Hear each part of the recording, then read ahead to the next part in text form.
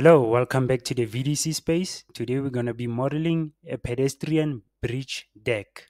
Now we're going to be using a beam family template in Revit 2023 in order for us to construct a bridge deck for pedestrians. Before I get started, I would like to ask you guys to please subscribe to the channel. Let's get to 1,000. I have a lot of content I want to post. So if you subscribe and like my videos, it helps with the algorithm in terms of other people who are in the same industry as ours to find the videos which are very convenient in terms of learning Revit. So I have different topics. I cover buildings, roads and earthworks, wastewater, and so on. So please subscribe. Tell your colleagues, tell your classmates in order to tune in into my channel as I upload tutorials 3 times a week. Now let's jump into Revit. So here we are in Revit 2023. So the first thing you're going to do is you're going to open up a new project. You're going to use a structural template. Say OK. And then you're gonna go to file, and then under new you're gonna use you're gonna go to family, and then drop down until you meet metric structural framing, beams and braces. Open. Now the first thing you're gonna do is you're gonna remove this extrusion. Just click on it and then delete, and then you're gonna select this line and then remove it, and then these extra reference planes, you're gonna remove them, so you will be left with only left and right. Now, in order for us to model our profile, we're going to use the left elevation. So go to left, and then we're going to use an extrusion, go to create, and then extrusion. And then under our reference, under our work plane, we're going to go to pick a plane and then drop down and then go to reference plane left and say, okay. Now we're going to construct our geometry. So you're going to start on this insertion point on the center and then take it 3000 millimeter to the left, and then you're gonna take it upwards by 400 millimeter, and then 500 to the left again, and then you're gonna bring it at an 45-degree angle, or which in case this side is 135 degrees, and then you're gonna press it like this and then escape. So the next thing you're gonna do is you're gonna select a straight line and then hover over this center reference plane, and then drop down by 2000 millimeters. And then to the left, you're gonna draw a straight horizontal line and make it 500 millimeters. And then after that, you're gonna go with this option, start end radius arc, and then you're gonna take it from this insertion point to this point. And then you know how intuitive the interface is. When you feel it is at the right place, you're gonna press it and then escape. So this is what you have, and then you're gonna select all these lines and then go to mirror pick axis and then pick this middle reference line and then copy it to the other side, and then you're gonna remove this line, delete it, and then drag this line to the other side like so. Same case this side, you're gonna select this line, remove it, and then select this line and then take it to the other side like so. The next thing you're going to do is you're going to go to pick lines and then set the offset to 250 millimeters, and then offset these lines like this. There you go. Then you're going to press escape and then press this straight line and then generate your lines like this. And then you're going to take it from this point until this point, and also from this point and then this point. You're going to go to pick lines again and then offset it by 100 millimeters, and then you're going to offset these lines like so. Escape, and then we have to separate these lines and then create openings, 3 openings on this bridge deck. So you're going to press SL for slice, and then you're going to press where these lines intersect like so, and then you're going to select these lines, then remove them, and then these lines you're going to drag it like so, and then go to trim and extend, and then trim and extend these lines. Now we're gonna go with a straight line again, and then from the middle of this diagonal line we're gonna place our line there and then drag it downwards until it meets this curving line. And then you're gonna go to trim and extend, and then trim and extend like this. Same case this side. From the center of this diagonal line you're gonna take it downwards and then trim and extend, and this is what we have.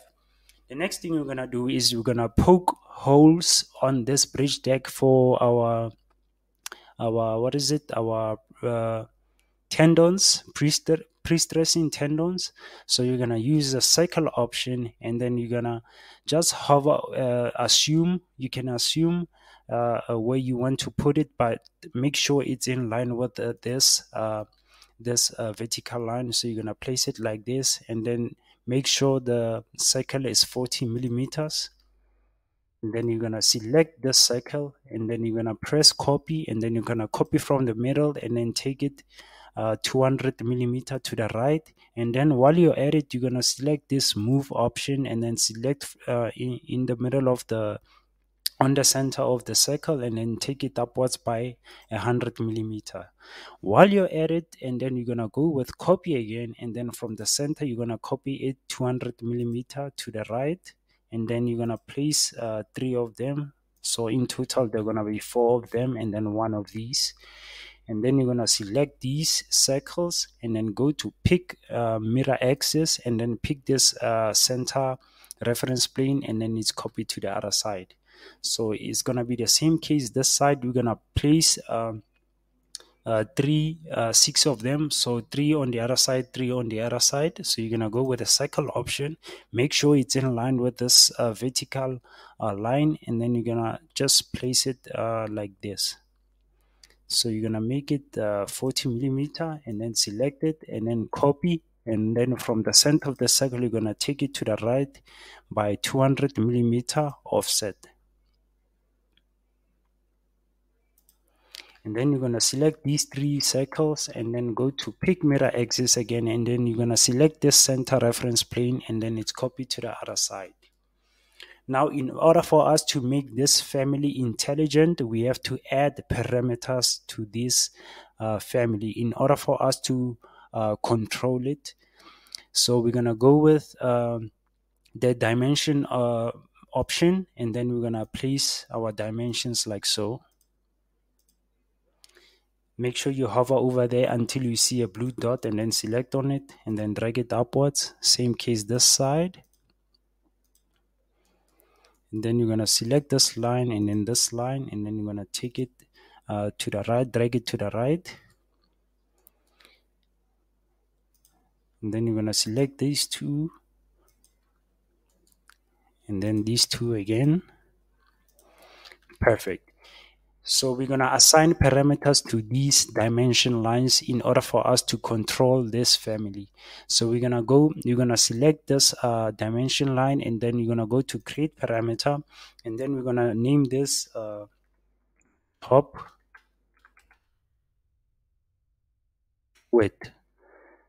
Okay, and then we're going to lock it. Remember, as soon as you create a parameter, you have to lock it, because that's the only efficient way to control your family without distorting the geometry. So you're going to select this also, and then create parameter, and then you're going to say barrier width, and then okay, and then you're going to lock it. And then this side, you're going to select this dimension, and then you're going to drop down under labels, and then you're going to assign it the barrier width, because it's symmetrical, it's the same. So it automatically locks the parameter this side. So we're going to select this, and then we're going to go to create parameter, and then we're going to name this one height, and then okay, and then we're going to lock it. And then this one, we're going to say create parameter again, and then we're going to name it h1, and then okay, and then we're going to lock it.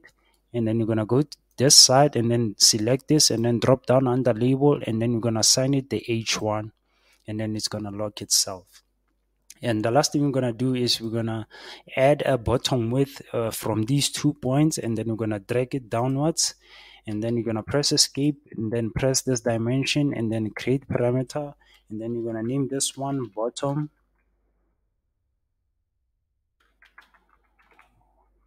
width, and then okay, and then you're going to lock it. Now, in order for us to efficiently control this family without distorting the geometry, we have to assign other parameters that makes the bridge deck equal. And what do I mean by that? We have to place dimensions which show that the bridge deck is asymmetrical in order for us when we control these parameters. For instance, uh, we have to make sure that both sides are moving at the same time when we adjust the width. Let me show you. For instance, if I punch in 8,000 millimeters, it's going to move on the other side. In order for us to avoid this mistake, we have to place other dimensions which shows that this thing is symmetrical. Let me show you how we do that. So you're going to go to dimension, and then you're going to select this part, and then remember this the center reference plane, and then select this part, and then you're going to drag it upwards, and then you're going to select this toggle dimension equality, and then it's equal. So you're going to do the same thing this side. Select this dot, and then center reference plane, and then this dot, you're going to drag it upwards and then make it equal. Okay, it's over constrained and this one doesn't apply, so you're going to delete it. And we're gonna do the same thing for the other sections. So you're gonna select these two dots, and then center reference plane, and then this dot, and then you're gonna drag it downwards, and then you're gonna select this equal, and then you're gonna do the same thing, this one, this dot, and then reference plane, and then this dot, and then take it downwards, and then you're gonna make it equal. And then you're gonna select this line, and then center reference plane, and then this line, and then you're gonna select the equal. Same thing, this line, center reference plane, and then this line, you're gonna drag it downwards, and then you're gonna make it equal. Perfect. Now let's see if you change the width, everything is gonna move at the same time on both sides. Let's go to properties, and then the top width, let's take it to 5,000 millimeters, and then apply. You see everything is moving at the same time. So let's take it to 8,000 millimeters, apply. Everything moves at the same time. It is an intelligent family. Now it's ready to be loaded into our project. So let's take it back to 6,000 millimeters, apply, okay. Now you're gonna go to finish edit mode, and then the last step, remember, is we have to go to floor plans reference level, and then drag our extrusion to the right reference plane and the left reference plane. So you're gonna drag our extrusion like this. In order for us to control its length into our project, we have to lock it on the right hand side, and then we're going to drag it like this until it meets the left reference plane, and then we're going to lock it. Now we can control its length into our project. So you're going to go to the 3D view now and view your family. And the last step, of course, when it comes to concrete families, you have to assign the material. So you're going to select it, and then under materials and finishes, you're going to select these three dots, and then make it a concrete, precast concrete. Okay. And then material for model behavior, you're going to take it from other, and then assign it a precast concrete. And then the last thing you're going to do is going to go under properties, you're going to go to family types, and then under materials and finishes, you're going to assign it a precast concrete again. Okay. And then apply, and then okay. And then you're going to load it into your project. I'm going to save it as family 5. It's okay. Save. And then you're going to place it into your project like so. And then go to your 3D view. And this is what you have. This is your pedestrian bridge deck.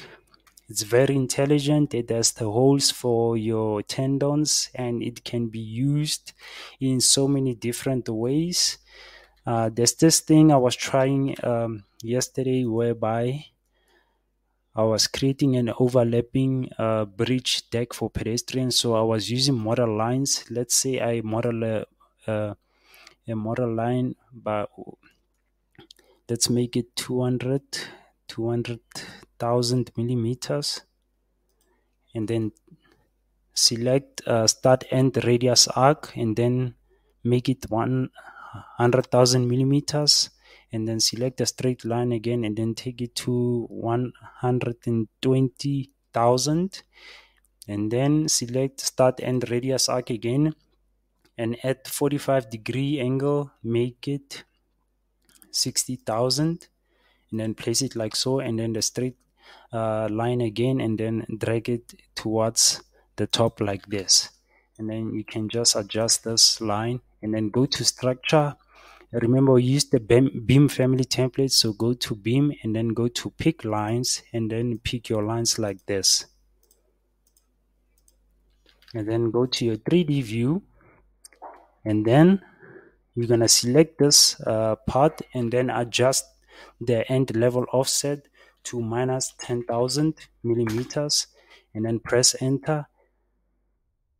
And then, as you can see, this is how it overlaps. So this is your pedestrian bridge. So obviously one lane is for people who are using bikes, and the other lane is for people who are walking. So it's very versatile to use beam family template in order for you to construct bridge components. So thank you guys. That's the end of the tutorial. I hope you learned something. Please tune in. Please like and subscribe. Comment if I did not do well. Criticize if I did well. Please comment. Let's have a conversation. Remember, BEAM is collaboration, policy, and people. So I will see you on the next tutorial, and have a lovely day. Peace.